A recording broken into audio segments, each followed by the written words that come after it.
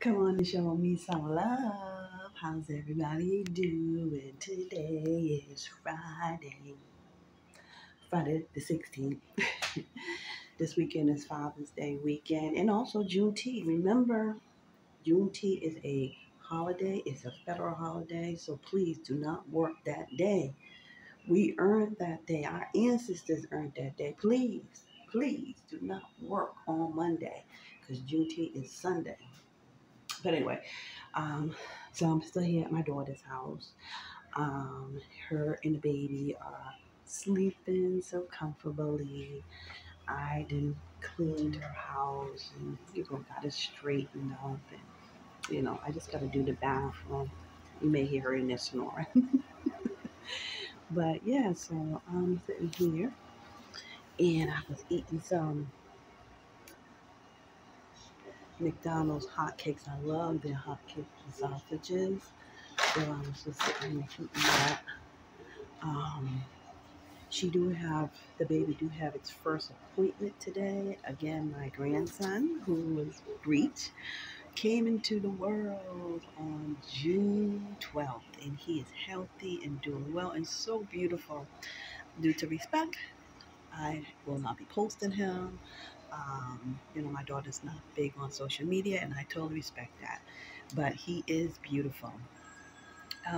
So he has his first appointment because he was breached, so he has his first appointment today. So I'm gonna take him to the appointment, and I know all is good.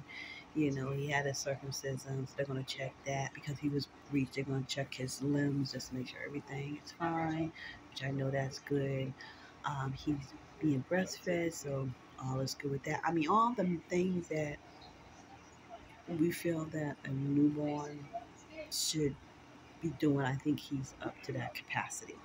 Not that I ever had any doubt he wasn't going to be.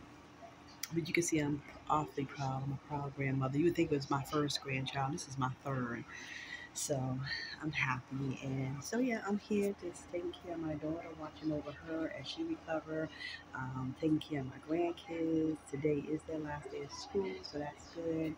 And just living life right now, living life. So when she's all good, instead then I can sit down and start making my plans on my travel. I do want to go away because, like I said, I just lost my mother in January, and I really haven't been able to have a moment to myself after my daughter announcing her pregnancy, although she was already pregnant before my mother passed away. But I really want to get somewhere in a place where I can really, not so much mourn my loss, but just come to terms that, my parents are no longer here. I don't know how I'm going to feel about Father's Day. I always have a hard time with Father's Day because I was definitely a daddy's girl. And although my father been gone over 10 years, it still hurt. It still hurt. I'm just so used to, his presence and hearing him. He was such a wonderful dad. I had a wonderful childhood. My mother was great too, but like I said, I was definitely a daddy girl, so I miss my father so much. And so Father's Day really do hit home. And my sisters, they're so wonderful because they are having a get together. So we are going to be together for Father's Day and, just talk about our parents and enjoy it with our grandchildren and our children. So again, just keeping you update on what's going on with me and my family. I hope yours is doing well. I hope you're doing well. And I hope you have a wonderful, long weekend. Stay home on Monday. Juneteenth is a legal federal holiday. Stay home on Monday because Juneteenth is Sunday the 19th. I can't express it anymore. All right, have a good weekend. I love you. Happy Father's Day to any fathers out there, mothers who have to be fathers, and fathers who have to be mothers. Hey, do what you got to do for the kids because we all love the kids. We love the kids. Mwah.